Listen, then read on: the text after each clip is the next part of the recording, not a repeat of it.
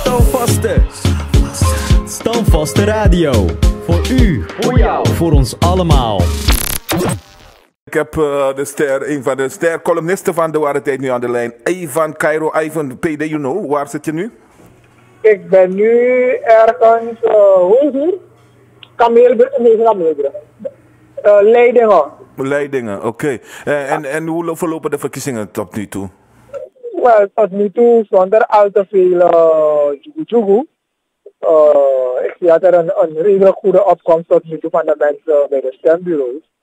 Alleen hebben we gemerkt dat bij zeker vier plaatsen er onjuiste stembiljetten waren op resortraadsniveau. Hoe erg is dat? Nou, in die zin dat de mensen die gestemd hebben, dus hebben gestemd op mensen die niet hun resort vertegenwoordigen. Waardoor dat dus in principe ongeldig zou moeten zijn. En dus die situatie wordt nu gecorrigeerd. Okay. Omdat er nog niet echt grote aantallen waren. Ja. Dus dat is nog snel opgemerkt, waardoor het worden opgevangen. Maar, heel veel mensen zijn ongerust en zijn bang voor mogelijke fraude. Hoe reëel is die kans dat er gefraudeerd wordt? Eerlijk gezegd, hoe reëel het is, dat weet ik niet. Maar de geluiden horen we en de onregelmatigheden die zich de afgelopen week hebben voorgedaan. En dat versterkt het gevoel bij sommige mensen dat er inderdaad gefraudeerd kan worden. Maar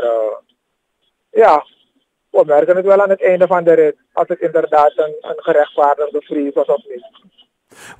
Wanneer is de uitslag binnen?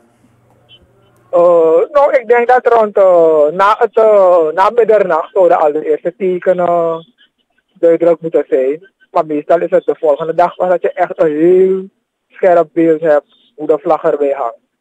Je bent een ervaren journalist in Suriname. Je weet heel veel van Suriname, vooral politiek. Je bent op weg van stembureaus naar stembureau. Hoe ziet het? Wat is jouw beeld nu?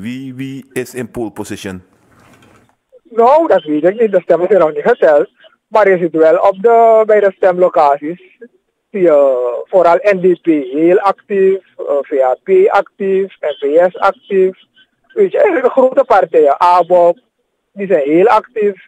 En wat mooi is om te zien, is dat een NPS'er en een NDP'er vlak naast elkaar staan. En dus de kiezer op een stembiljet wijzen van hoe ze moeten stemmen.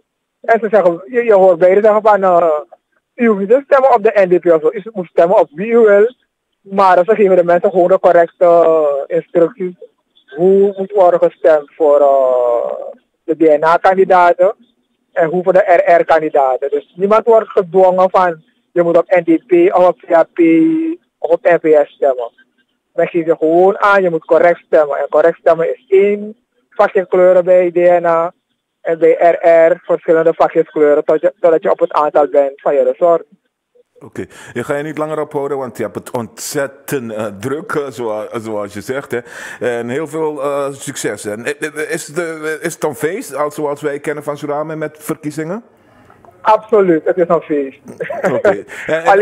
Alleen die COVID-afstand houdt het een beetje op, maar dat maakt de pret er niet minder op. Had je het verhaal van die iPhones gehoord? Ja, ik zag het ergens. Klopt het?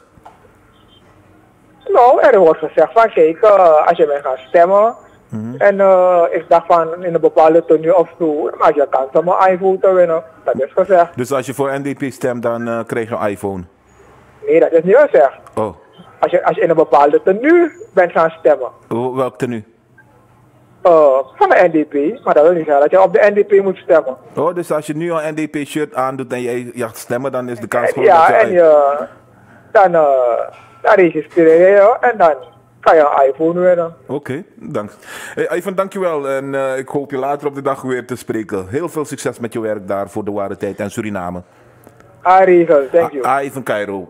Je luistert naar Standvaste Radio. Heb je ons gemist? Check ons op standvasteradio.nl.